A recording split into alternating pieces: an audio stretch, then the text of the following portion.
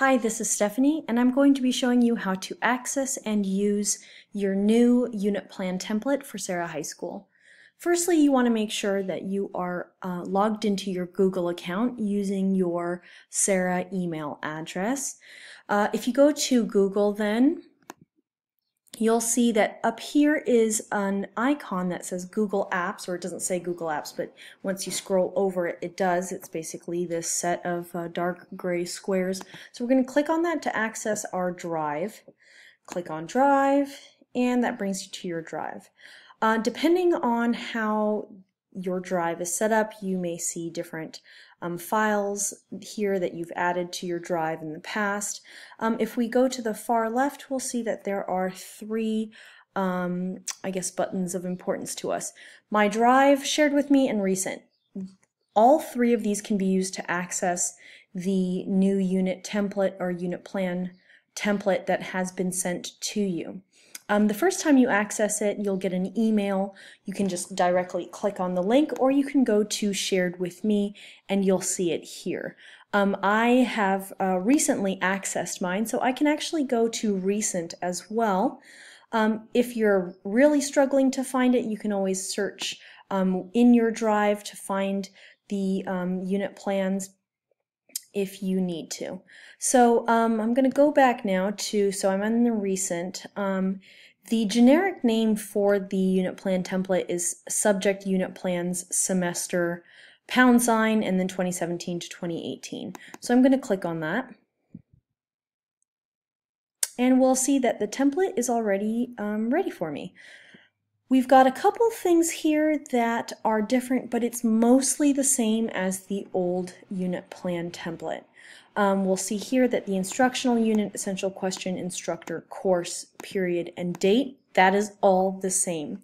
We also have our lesson number here, our date, that's the same as well. Something that's different is that we've actually separated the state standards or content standards with the Common Core standards. Learning targets, sequence, extending the lesson, and reflection are all the same, but we've also added a column here for links and resources. The idea is that we really should have these unit plans open when we're in the middle of a lesson. It helps to guide our instruction and to make sure that we are implementing all the great ideas that we've thought of. This specific column is really useful if you've got, say, a website or a video that you plan on showing in class. If you have the link there and ready to go, all you have to do is click on it if the unit plan is already open. So the first thing we want to do is change our file name. So I'm going to make this for biology, and let's just say that this is semester 2. Okay, you definitely want to change the file name for the different courses that you teach. This will also help your department chair, who will have access to this Google Doc, they'll be able to distinguish what files we're looking at.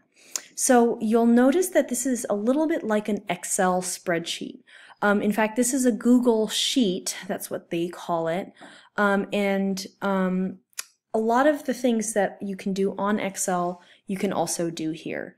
One of the great things I have found about this is that this one document will cover all of my unit plans for the entire semester. So if we go down to these different tabs here, we actually have included, as well, we included 8 units. I'm thinking you probably won't need more, but we've included all the units that will be in the semester already in this document. That way you don't actually have to send, 4, 5, 6 different files to your department chair. It's all kind of streamlined in this one file. Okay, so let's start off. I'm going to do a couple examples here just maybe to answer some questions and to show you how to troubleshoot. Let's pretend that this unit is going to be for cell division. Okay, so I'm just going to insert cell division. My essential question I'm going to gather from my old unit plan. So let's go to that file. You can see my old unit plan. This is what they look like. I like my essential question here, so I'm going to use it again. I'm just going to copy and paste it.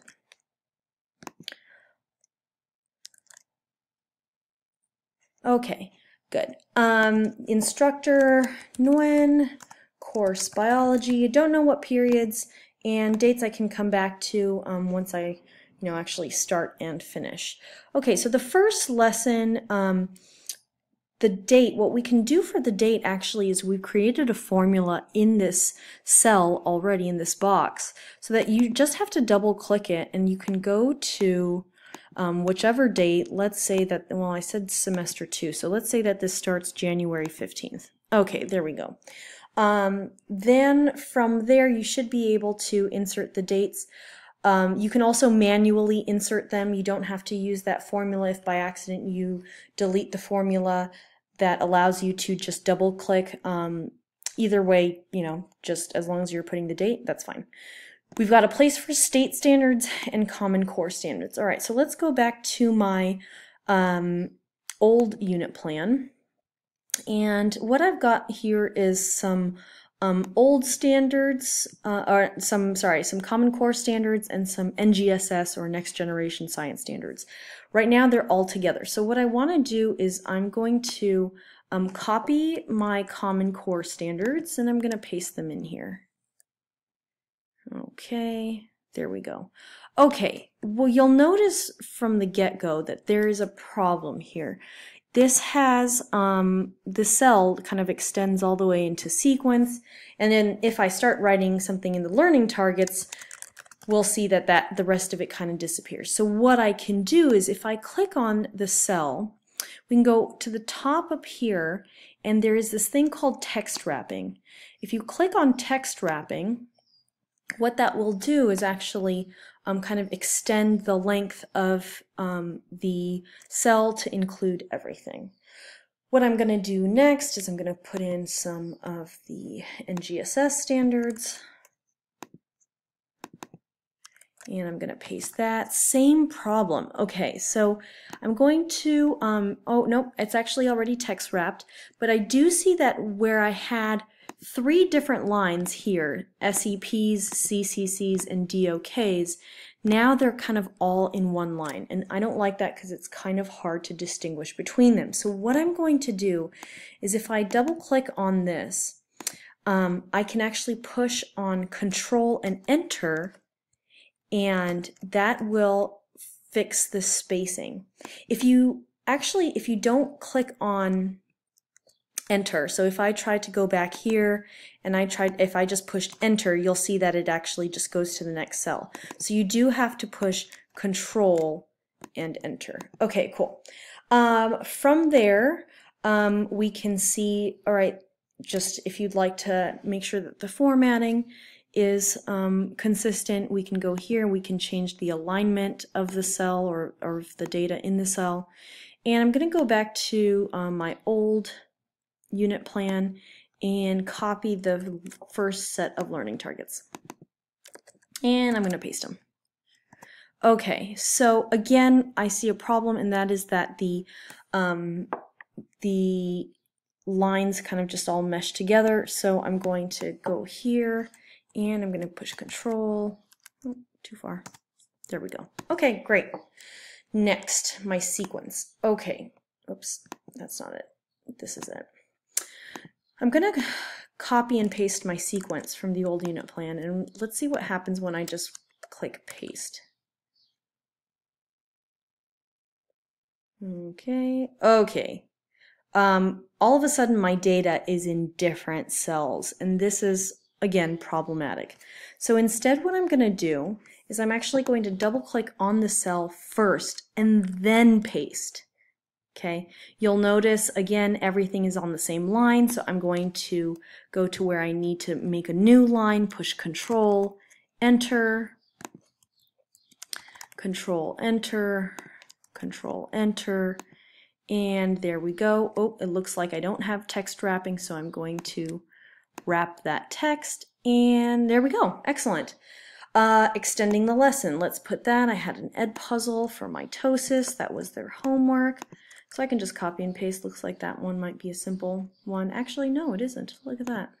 Let's fix that alignment. And finally, reflections and comments. So I had some reflections, and take a look. Back when I was reflecting on this lesson, I decided to add a link. So actually I'm going to do this. I'm going to copy that link in there, and like I said, this is really helpful because what it will do is it will be easily accessible for me when I'm actually going through this lesson.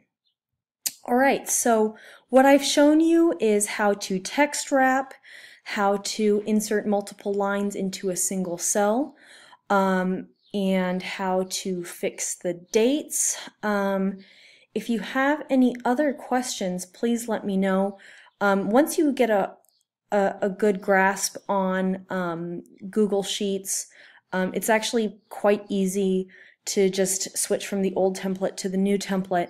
And one of the best parts about this is that if you do in fact need to add a row, say that I'm absent what I had for lesson 2, which I have nothing right now, but say I was absent and I need to actually push that back, what I can do is click on the row and paste one above, and that way I can adjust my unit plans accordingly, so that in the past we had to kind of switch all the dates and stuff like that. Now what you can do is insert or delete rows in case there is an adjustment in the timeline of your unit. All right, hopefully that was helpful. If you have any questions, please feel free to come to my classroom, email me, text me, whatever you need. I'm here to help. Thanks.